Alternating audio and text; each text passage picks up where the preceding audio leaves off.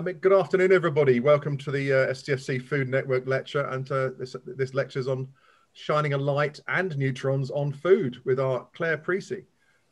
I've known Claire for a long time, and we're trying to figure out how long it is, but it's interesting to see her bio here, just to give you a heads up. She is the Deputy Head of Industrial Liaison at the Diamond Light Source.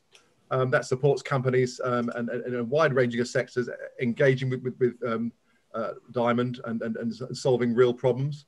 Must be quite some time ago, Claire, but Claire's originally was a chemist by training.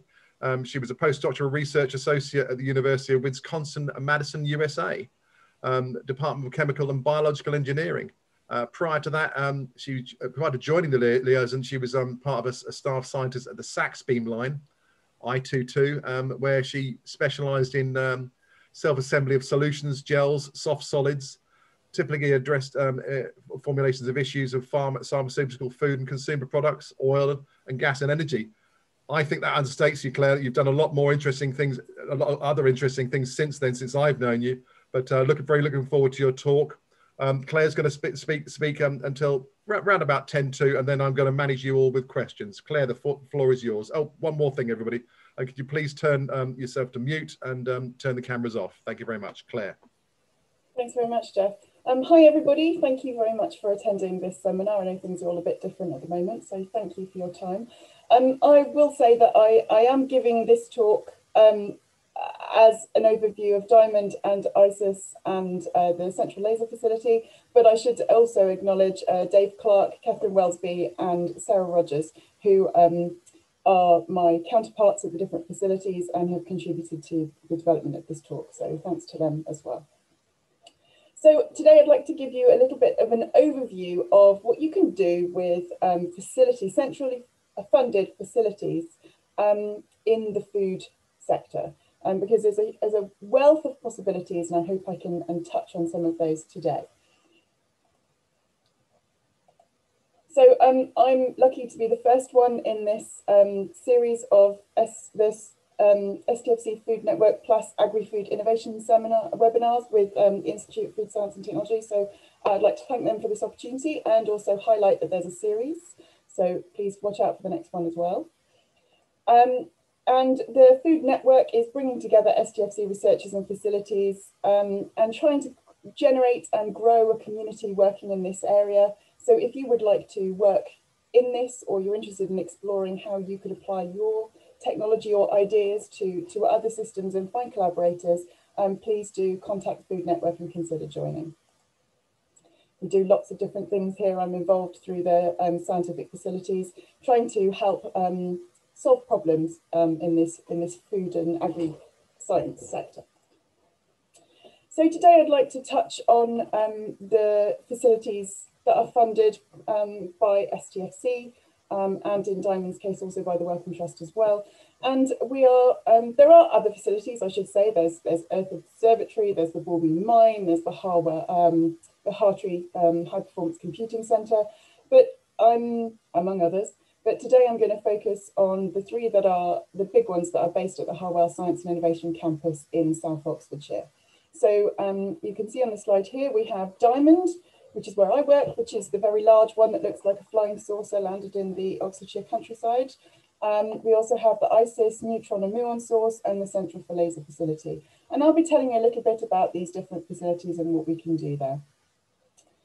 Now I'll start with Diamond because I know it best. I've been there 13 years now, so I've known Jeff for a while, but Diamond is a little bit older than that, but not much. And when built, it was the largest scientific facility built in the UK for over 40 years. And although we are part of the STFC greater family, shall we say, we're a separate organisation and we're funded by STFC, 86%, and also by the Wellcome Trust. So we have a remit to do about 40% life science work because of the involvement of Wellcome. We have about 14,000 scientists using the facilities every year. Granted, the last year was a little bit different, but we still have an active programme, and we're publishing on average, or our users are publishing about 1,000 papers a year. So it gives you some idea of the scientific output of Diamond.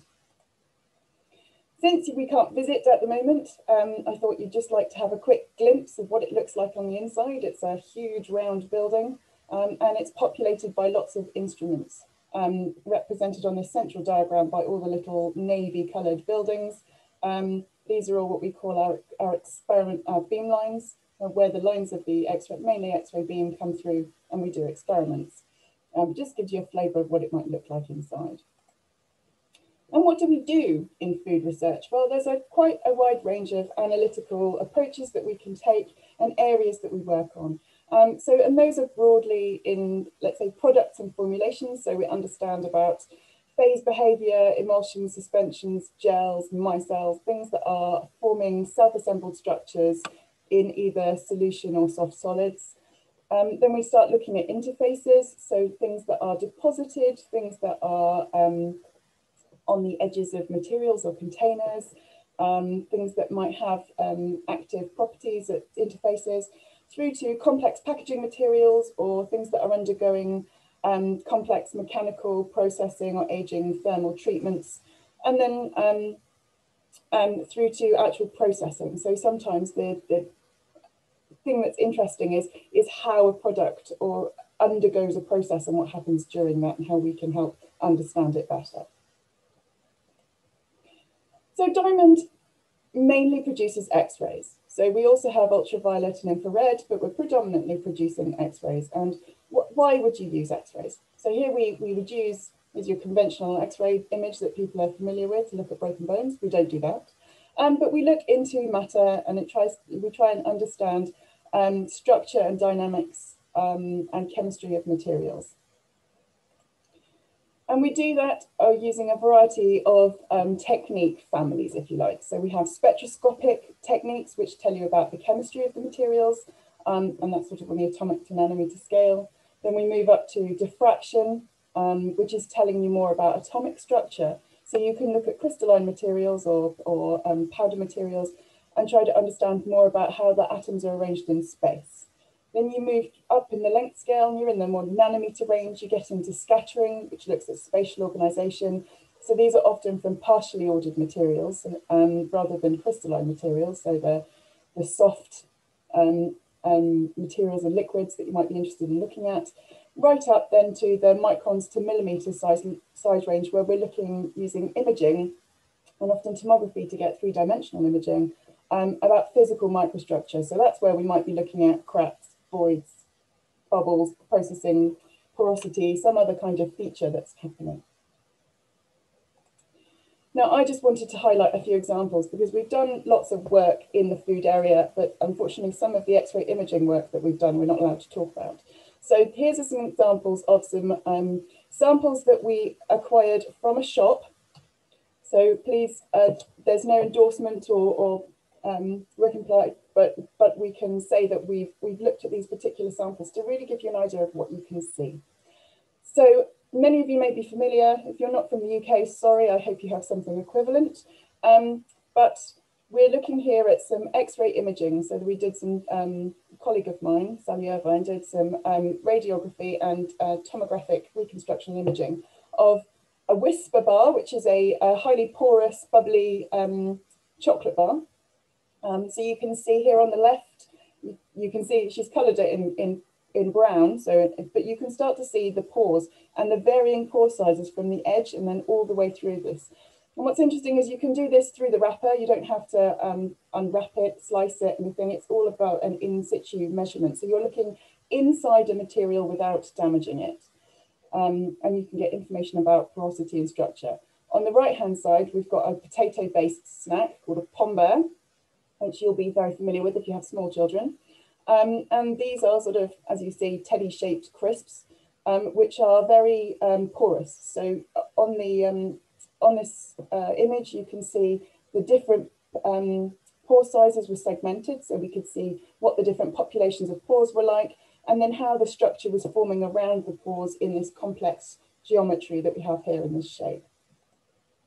Another example here is looking at a peanut covered in chocolate. So on the right, you can see an image of a cross-section of the peanut in the chocolate. We didn't slice it. You can take these cross-sections from the tomography images. I'm sorry about the slides. And then you can see this interface on the left-hand side between the peanut structure and the chocolate. And it's actually a very thin layer that in between, but you can start to see how the chocolate cracks, starts forming voids. You can see the brittle nature of it as it's coating the peanut. So it's quite interesting using this technique to look at hidden interfaces that you can't otherwise probe without damaging them. We've also done some experiments looking at just at primary particles, looking at flour, icing sugar, milk powder. So you can see this very different structure, helps you identify and process different things just by imaging. I'm so sorry about these slides, they keep skipping on without me. Right, so we did some work was done anyway by Unilever in collaboration with the University of Manchester using one of our instruments. They were looking at crystal growth in ice cream. And this is to do with temperature cycling, because it's they call it a abuse cycle. So when you buy it, you put it in your car, you take it home from the shops and it sort of thaws a bit, you put it back in your freezer, it freezes again. Sorry, I don't know what's happening with the timing. I took off all of the animation, but it's clearly going a bit funny.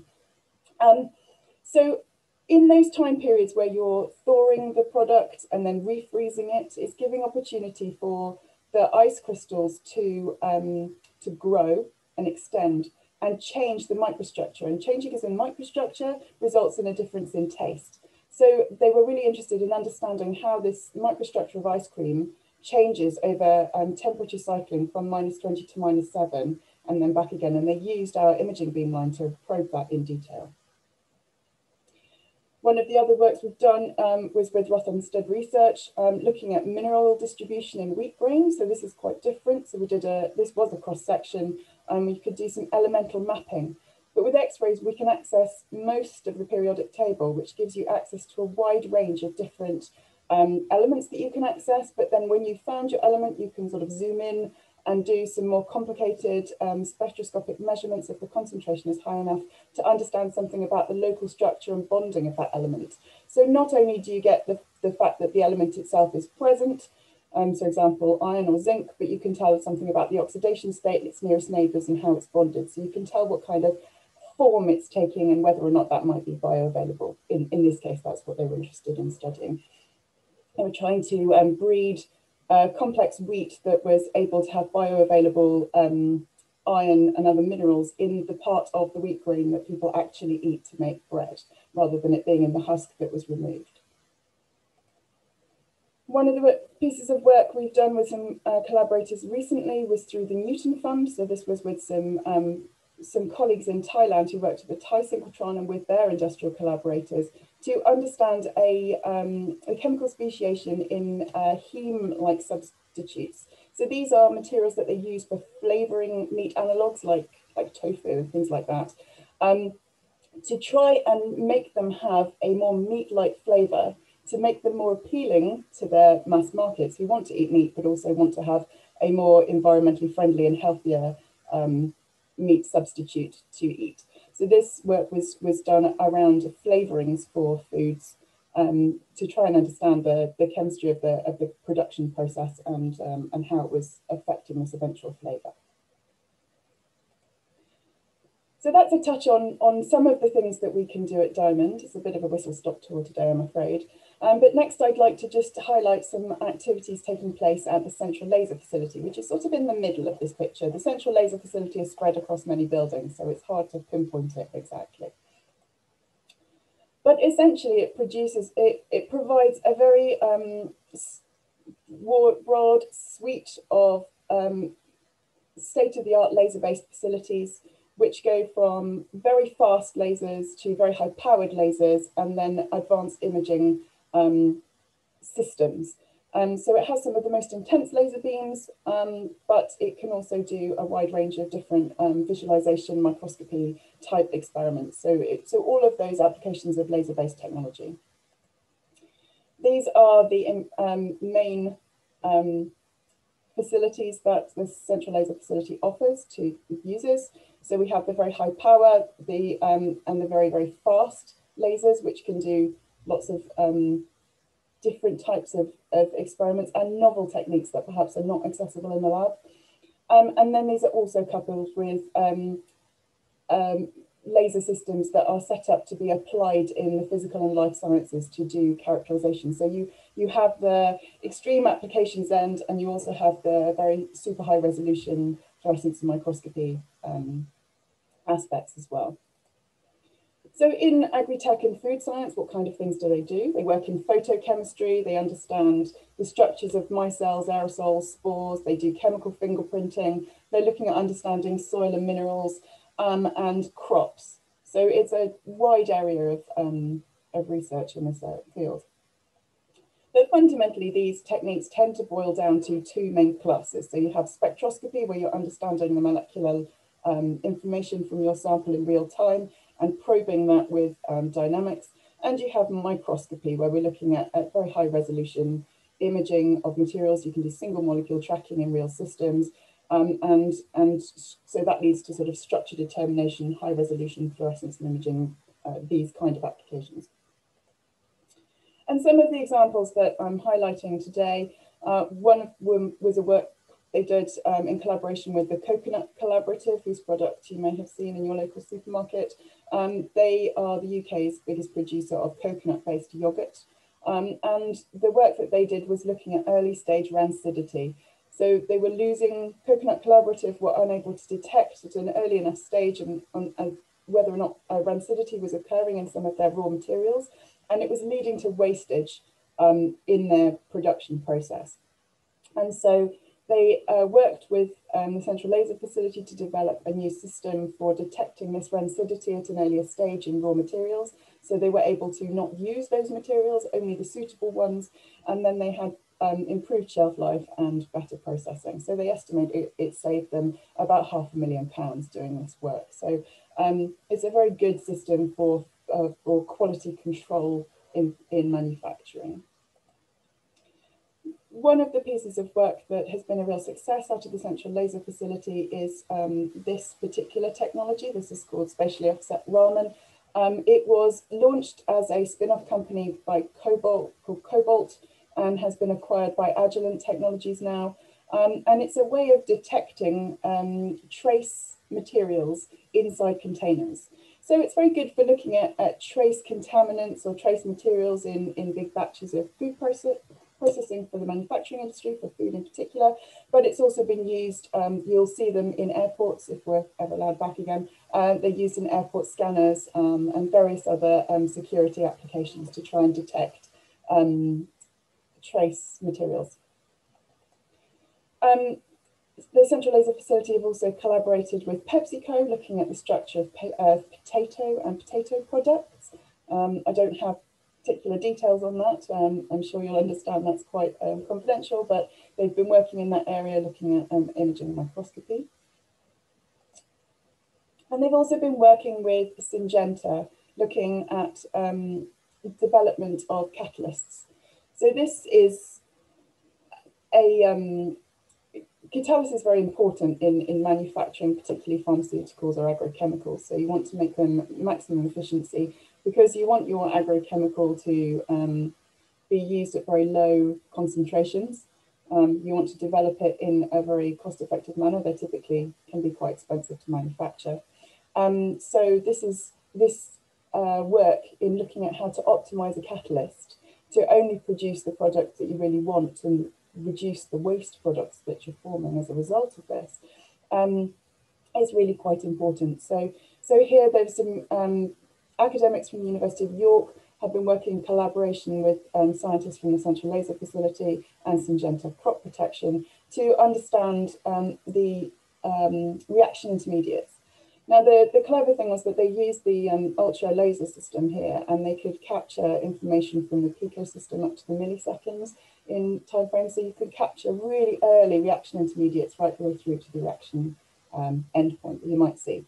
And the statistic I quite liked about this is that that's the equivalent. So from picoseconds to milliseconds and seconds is the equivalent of looking at a reaction that goes from 1 second to 3 years.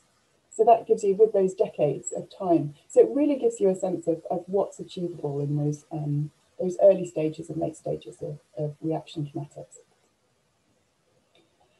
So now I'd like to have just a brief overview of, this is the ISIS and muon source. So here in the foreground in this image, with the blue thing that sort of curves around in it, that's part of ISIS. But ISIS in the foreground here, diamonds at the back, central laser facility is in the middle. And ISIS is the neutron and muon source. So here it produces neutrons, which are used for a variety of techniques. In many ways, it's quite complementary to what we do at the synchrotron and diamond. We have access to similar techniques like diffraction and imaging, but it's a different probe. So it's complementary rather than competitive. You might choose to do both for a project, for example. One of the very interesting things about neutrons is that they're highly penetrating. They have a magnetic moment, so they're good for probing magnetic materials. They're quite weak, so they don't really interact with the material very much. They don't cause much damage. One of the most interesting things about them is the contrast. So here we're talking about hydrogen-deuterium contrast. I'll mention that in a minute. So here we have, on the left, you've got a typical X-ray image. So you can see there's soft tissue. The X-rays will pass through soft tissue but be slightly attenuated, so you see it's sort of slightly fuzzy. It's completely blocked by the jewelry, the ring and the bracelets, so you can't see through those. They shine up really bright. You can see different bits of the bone, and you get the bone structure. So on an X-ray, this is going to tell you about the different elements, and pretty much as the Z number increases, you get a more dense element. You can see them, they shine up more easily on an X-ray image like this. With neutrons, it doesn't work that way. The neutron cross-section is quite different, and it isn't necessarily following a pattern you might predict. So, for example, there's a big difference with hydrogen compared to deuterium. With other elements, the neutrons don't interact very much and pass straight through. So it involves the right elements, but you can get a very, very powerful probe through. So it's particularly powerful for looking at hydrogen or water in systems because you have this sensitivity. Other elements as well, but hydrogen is one of the ones it's most well known for. And one of the examples here is that you saw the previous image, which was a hand, an X-ray of a hand wearing jewelry. Now this one is the classic neutron image, which is a picture of a rose, which you can see in clear definition here. But the container it's in is a lead casket. Now, if that was an X-ray, it would never pass through. If it was just light from a torch, you wouldn't be able to see through it. But with neutrons, you can see through the lead, straight through the lead, but it is blocked by the rose. So you start to see information about the rose and the rose's structure, and you can see the leaves, you can see the details of the petals, but you can see straight through the lead. So you see it's an interesting probe of materials. And what that means is that you can use some clever chemistry to selectively match out pieces of your component system. So you can selectively deuterate some of the chemical materials. So in this case, we're looking at, let's say, a micelle, and you can selectively deuterate the core, the surfactant, or the surrounding fluid. So you can gradually build up a picture of what you're looking at by just looking at deuterated material versus non-deuterated material. So here on the bottom, you can see roughly how that works. You would do these 3 different experiments and put the information together afterwards. And some of the examples that we would highlight here are looking at how pesticides protect crops. So they've done some work where they've made a model of a leaf's waxy surface. So just like you would have in wheat crops, and now looking at how surfactants interact with that model surface to try and understand surfactant penetration and how it would absorb onto the surface of the leaf. And it gives you information for modelling how that interaction might happen in other systems. Another example is looking at aggregation of wheat proteins. So in this case, the people are doing the work, so the reference is here on the slide. We're looking at small amphiphilic proteins that are found within barley and wheat, but it's believed that they have a role in texture of wheat and possibly looking at seed defense. So it's quite interesting and important to understand how it is that they aggregate and form these larger scale structures. And so here, the group did some small angle neutron scattering to look at how the monomers, so the individual proteins, self-assemble to form these larger micelles, which are not spherical, these elongated ellipsoidal micelles. And using small angle neutron scattering, they were able to identify and define the size and shape of the micelles that were discovered. Now, they've also done some work looking at dairy products. So in this case, they're looking at milk. So it's looking at how aggregates form. In particular, as you can see, these are sort of fractal aggregates. So these are larger scale aggregates that you would find in yogurt or curd, which would be much larger than those found in milk. And this technique that's available, spin echo sans ISIS, is able to detect these particles and see them at this much larger length scale. So you can start to understand some structural information from these dairy materials. And it would lead to understanding about shelf life and therefore stability over longer periods.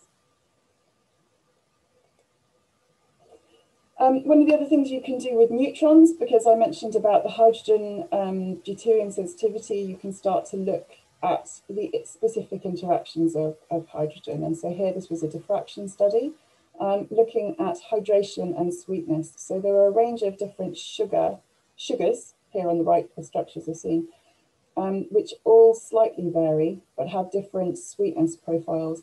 And so the work was done looking at hydration around the sugar molecules. So really understanding this on an atomic structural basis, trying to really understand how the hydration of the sugar affects what happens and why they really behave differently. So they could get these hydration maps of the different sugars so that they could understand that further. So, sorry, I've clearly finished a little bit fast. So I just wanted to touch on what was possible with central facilities and give you some examples of things that could be done. Now, we have a wide range of different options. I mean, at Diamond, the techniques have come under the diffraction spectroscopy and imaging. At the central laser facility, it's often sort of spectroscopy and microscopy. And ISIS tends to have perhaps maybe less of the spectroscopy, but more of the imaging and the diffraction and the scattering type techniques. And we can certainly help advise on which might be the best approach. What tends to happen when people approach some of the central facilities is they have a problem in mind, and we welcome that. We'd like to work on a problem-based approach. So if you can bring us an idea of something you'd like to do or you're interested in understanding further, we can help identify which kind of technique we would suggest is a good approach for that, how we would then consider experiments in that area, and which techniques might work in tandem. So although we do work, let's say, independently, we also collaborate together. So we could advise you which of the facilities, if not more than one, would be most suited to your problems that you have. Now, each of the facilities has different access options and mechanisms. There's a free access option to all of them if you're willing to publish. There are also paid for options if you've got proprietary work you need to keep confidential. And there are sometimes some in-between options as well. So, but those vary from facility to facility, so it's best to contact us directly for more up-to-date information. But I hope that that's given you a bit of a flavour of the types of work that we can do, the range of possibilities, and has made you think, oh, maybe we've got something that we should talk to them about. And if so, I would please encourage you to reach out, talk to us, and we'll see if we can possibly help. So thank you very much. Excellent, Claire. Thank you very much for that. And it's always good to see that. It's always to catch up. And that's fantastic, isn't it? I mean, that's tip of the iceberg, really. And you're always doing more and more every time, you and all the others. And I would also add, please take a look at the STFC Food Network. It's food and agriculture and all sorts of things. And it's ongoing, lots happening there. Gareth, we'll possibly put that up later. Yeah. So I was just going to do a punt for Jens, who's next in the seminar series. And then I think that's me done. Great, thank you very much, Claire. So how this is going to work, I'd like you to put some questions up in the chat, and then we'll draw them to Claire's attention. and we'll go that way if you don't mind. So keep it short and sweet, and obviously no long monologues, please. So looking for questions in the chat, please.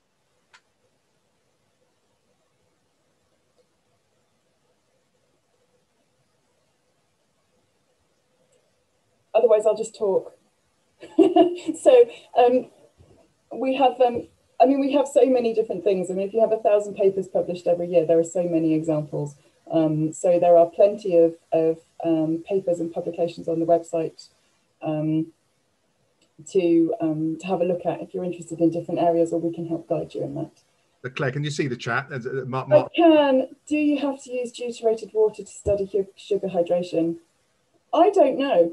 So this is a neutron experiment, but so the work that was done was doing deuterated, but I don't honestly know whether they were using deuterated water or whether they were using deuterated sugars, because you need to have some element of the deuteration to induce the contrast, which is what you're probing for.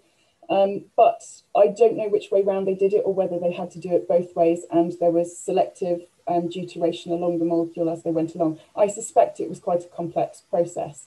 ICIS does have a deuteration facility, so there are scientists who can help advise on what needs to be done and help you do it. And those would be the best people to talk to about that kind of work. And I can certainly put you in touch, or I suggest you contact Sarah Rogers, who's here, or I think I saw Graham Appleby was present. So Graham, if you want to put your email in the chat, then people can get in touch with you that way as well. And that's appreciated. I mean, you and Sarah and all the rest are all trying to do their day jobs and then trying to help us do this as well. So that's appreciated. Please just, and thank you, Graham. Okay, more questions, please.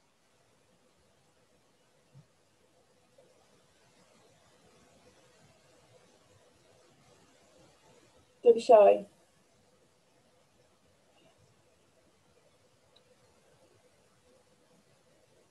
Oh gosh, I don't know. So it says typically mass spectroscopy is used to assess hydrogen deuterium exchange of proteins to understand scaffold characteristics. Can you do that by neutrons without protease digestion? I do not know.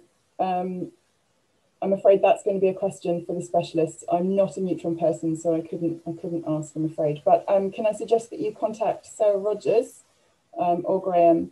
And they are the neutron people. They will have much more understanding of specific technical details than I do. I would hate to tell you the wrong thing. And that's the advantage of being part of the network, I would add. That Yep. you get to go to the events and have these conversations, and that's how it all starts. So in between the great lectures that we get and the events and the sandpits, and then over the the inevitable dinners and things like that, these things go on. Another question there from Graham. So, so in Graham's question, did my X-ray images of things like chocolate-covered peanuts and chocolate bars actually help people change? No, because those particular images were done so that we could demonstrate to people what the facilities can do. Those particular experiments, when we do work on behalf of our clients, the work is confidential. So I've got no examples of that I'm allowed to show you. So we spent some time to give some examples of some materials that we went out and bought, so you could see what's achievable using that as a technique. But then it's not wildly dissimilar from work that we have done on behalf of commercial clients, where we have helped them to understand how production processes have influenced structure, for example, how porosity changes between different products, how different processing conditions lead to different microstructures and how we track that back. And when people are developing new types of materials to understand how that's working. So yes, we do this on behalf of industrial clients, lots, but unfortunately I am not at liberty to share that information. So, sorry, I've seen some other ones.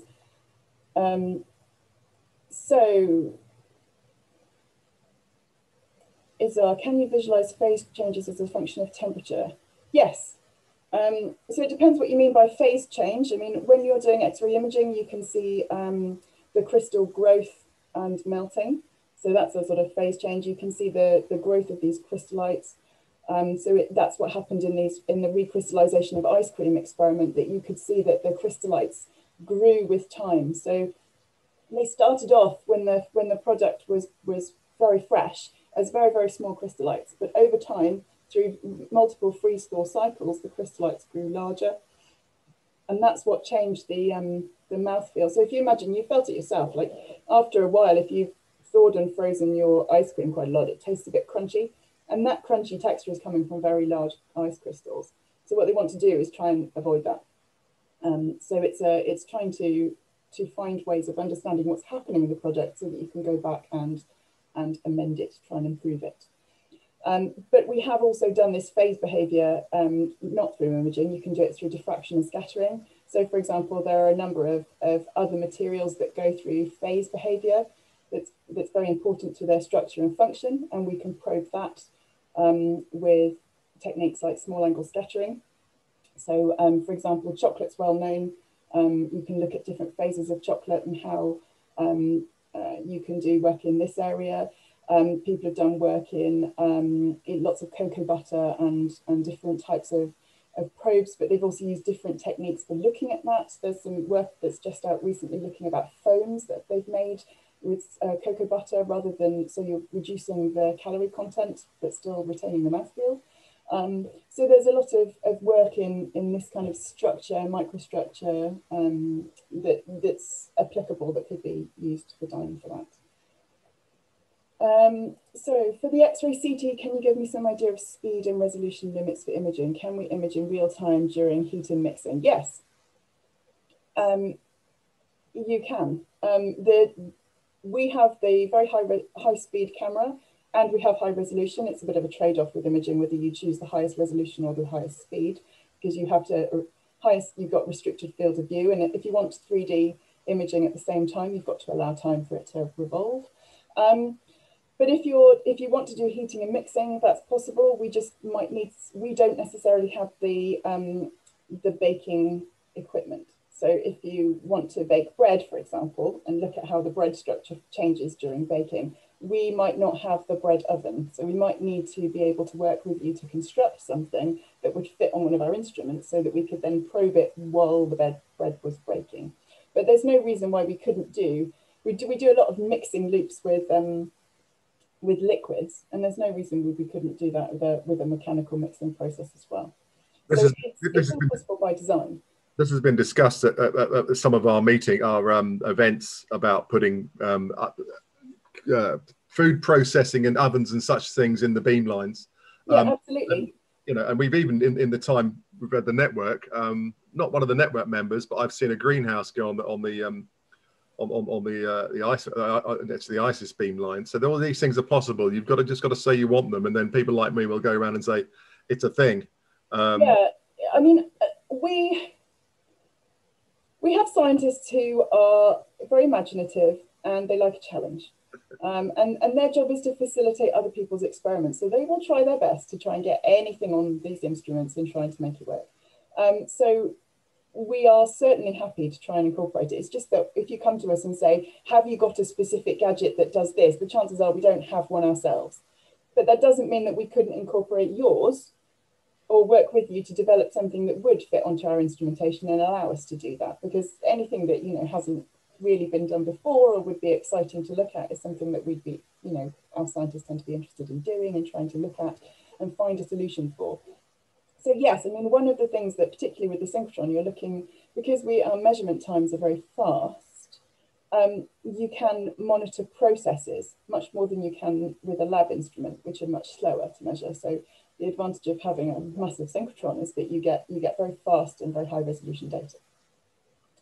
So that lets you look at dynamic processes. So you can look at something while it's changing, rather than just a before and afterwards.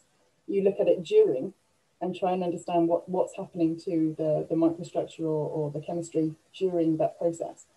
And if it needs specific conditions to make it do that, in chemistry, we might say it needs to be heated to 700 degrees and then your gas flowed across it. But, if you're baking bread, is the example, or I don't know, whatever it is you're interested in doing, microwaving something, as long as you can, as we can together, create that environment, so we can make a little oven that goes on the beamline, or a big one, or we can replicate this microwave technology, or whatever it is that makes your sample do something interesting,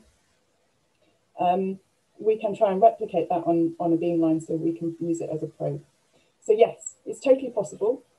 We've got a wide range. We've got some excellent technicians. We've got a lot of fantastic scientists who are willing to spend time trying to make these things work.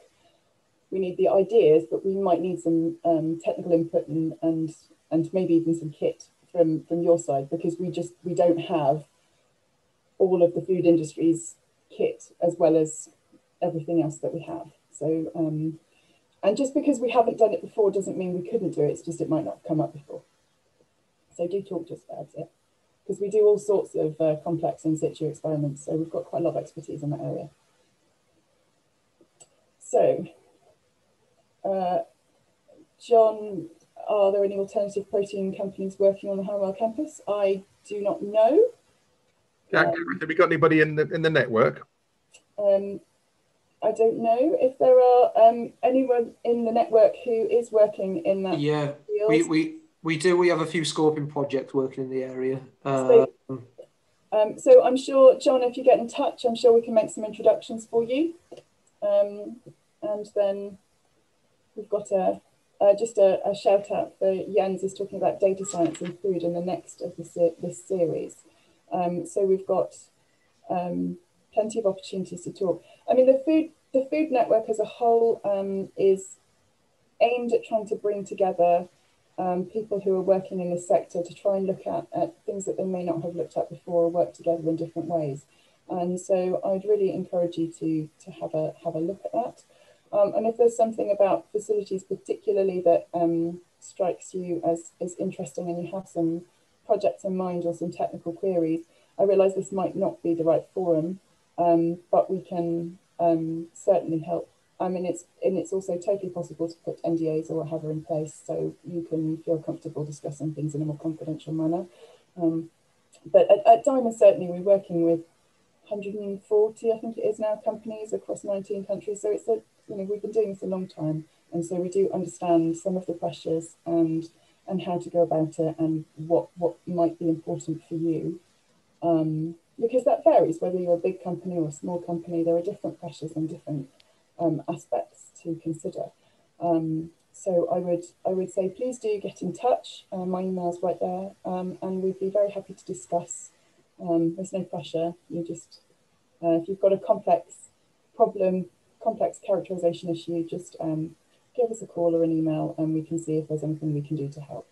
And if we can't, we'll tell you that too, which is also helpful, rather than starting down the wrong track. But we might also have a suggestion of which way to go.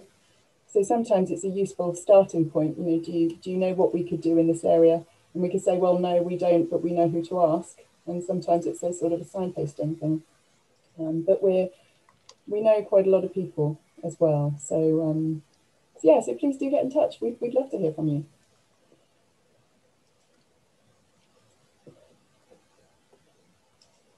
Okay, you can see the recording's going to be there. Just to reinforce what Claire's saying about the commercial side of it, not allowed to speak about because we have NDAs and all sorts of things. But the food network, our network has got what, Gareth? Well over 1,000 now, isn't it? And a third of them are industry, including memberships from DEFRA, FSA, and other institutions. Now, they aren't there for a laugh. They're there because things are happening. The problem always, of course, is to get the technology out there in the commercial sector, but we have good relationships with Innovate and others. And in these difficult times, we're still having very strong conversations with about taking the projects forward. And the network introduces people and helps you do that. Careful not to overpromise, Gareth, because I know you're busy. Yeah, no, it's we do, and actually the membership is increasing quite rapidly at the moment as well, Jeff. So I think over the new year we were aiming for 1,000 members. That's now already 1,100, and it's growing quite quickly.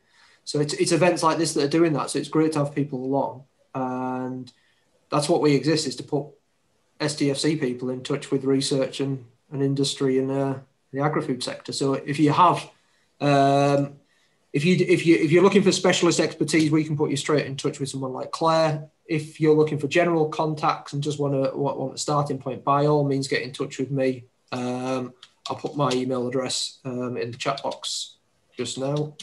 and happy to do introductions for people if you'd like to get to know more about the network.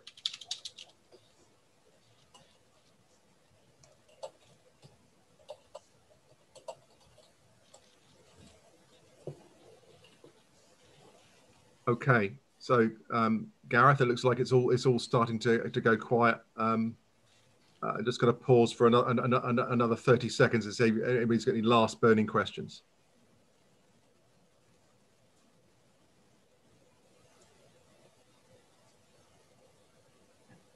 All quiet. Looks like. Well, thank you very much, everybody, for your attention. I really appreciate it, and I hope that it was interesting. And if you have anything, do get in touch, or you can follow us on Twitter or LinkedIn, and you follow news stories that way as well. And the Food Network have a LinkedIn presence as well. So it's a low-key way of getting involved. Great, some thanks coming in, Claire, and thanks for me myself, and you're always stepping up, and I appreciate it because I know you're very busy. I will ask you again, of course.